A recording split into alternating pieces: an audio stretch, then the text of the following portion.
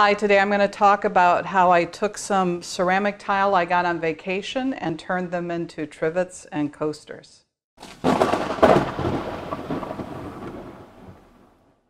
Hi, welcome to Gray Lightning, my video blog about making things and playing games. And my project for today are these trivets and coasters. Now, normally my projects are about making things for gaming and gamers, but this is not a game-themed video.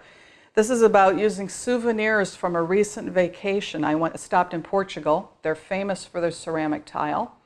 And I picked up just a handful of unique tile and I wanted to turn those into a project. So I use Adobe Illustrator to do my designs. I cut the wooden parts on a laser cutter. They're both cut and engraved on the laser cutter.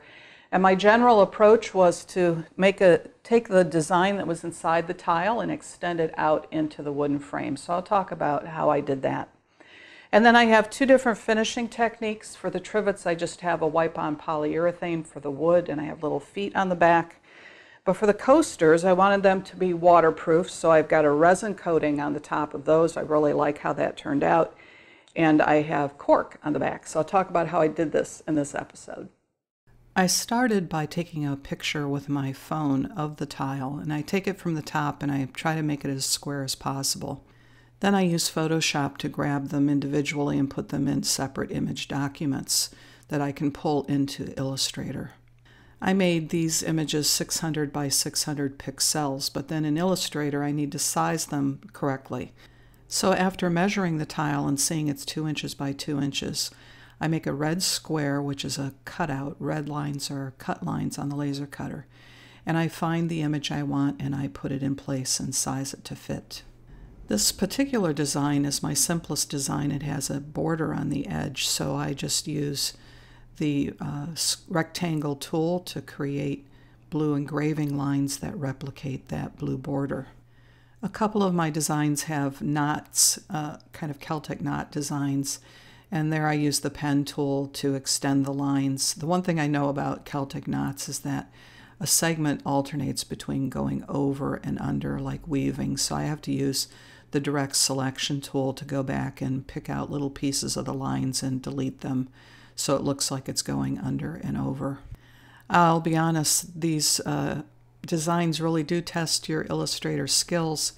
In an example like this where I've determined the center motif is repeated in the four corners, I use the pen tool and I click around a component of the design like this six-sided piece here, and then I'll just copy and paste and move and group and replicate and rotate till I've done the center design, and then I copy and paste it and rotate the four corners into place.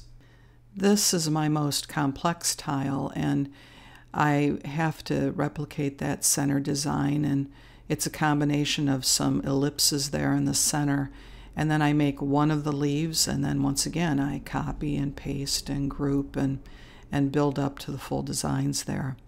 Then I have these squares with some diamond patterns in them. I just created that with the pen tool. Once I have my top designs, I have to do the rest of the components. I measure the thickness of the tile. This is 3/8 of an inch thick. That means I need the top and 2 of these rings plus a solid bottom to make a single trivet. For a coaster, the tile is a little thinner. It only takes 1 extra ring in addition to the top layer. So I lay those out, and then I need a solid bottom for that as well. The idea is to be as efficient as possible in the use of my 12-inch by 12-inch plywood. Once the parts are cut, it's pretty easy assembly. Just use a good wood glue, put it together, line it up as carefully as possible. You put clamps on it and use a wet sponge to clean up any of the glue that might have squirted out the sides. The coasters are even easier because there's only 3 layers and 2 clamps is enough to hold these together while they dry. I mentioned I wanted to use resin on the top to make them waterproof, and I have a whole video on how to use resin. I'll put the link for that here, but basically, you elevate the pieces on little blocks, you mix up the resin and hardener, you pour it, use a heat gun to pop the bubbles, and then you keep wiping the edges, and very importantly, under the edges to make sure that any drips that form are wiped away.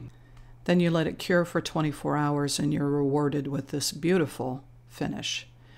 I cut cork using the same outline that I used for the coasters themselves, only a ½ inch smaller in both dimensions, so it fits just inside the edge of the wood.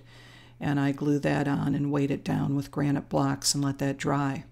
I used wipe-on poly on the top, sides, and bottom of the trivet. I used these little silicone feet that are very easy to apply. And then I check to make sure I have the right orientation of the tile, because these drawings are not exactly symmetrical. I put in a considerable amount of glue, spread it out, and then put the tile in. I think this idea of extending an image into the frame would also be good for a very special picture frame for a special picture.